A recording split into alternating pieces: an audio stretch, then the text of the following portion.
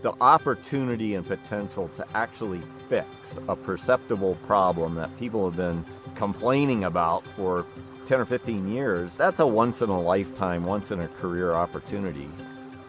The fact that we might actually be able to do something on that scale is really exciting.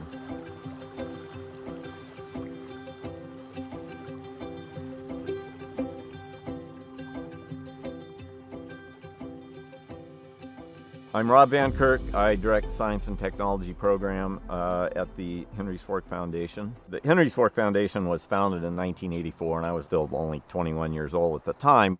I heard a lot of grumbling in the fly shop. I mean, looking back on that now, we would just die for the fishing we had in 1984. But people already realized at the time that the fishing wasn't as good as it used to be. And I heard all kinds of ideas about what was wrong with the fishery. And I just decided, well, I wanted to figure out the mystery of the Henry's Fork. And here we are, over 30 years of intense monitoring research to figure this stuff out. When I look at the data and you look, it's warming, that isn't going to change. We got less water, that isn't going to change. The increased turbidity we see, the one that we really know we can do something about, that's just a function of the growing season's longer. There's just a longer period of time for more biological activity to just put more dissolved matter in the rivers.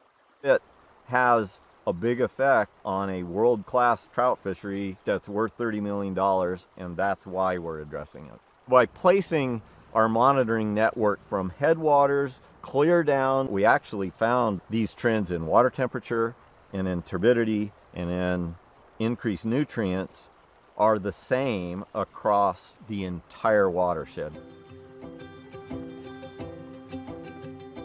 Every drop of water in this river right here, it belongs to some water user somewhere in the basin.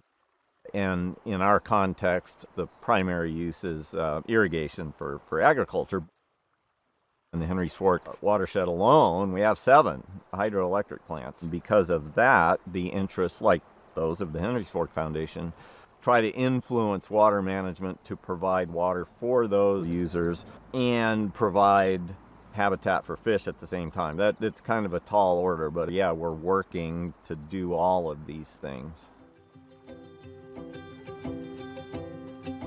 Over the years, the organization learned that water quality, water quantity, fishing experience was tied to management of Island Park Reservoir, and to conserve water, we had to work with people who use the water.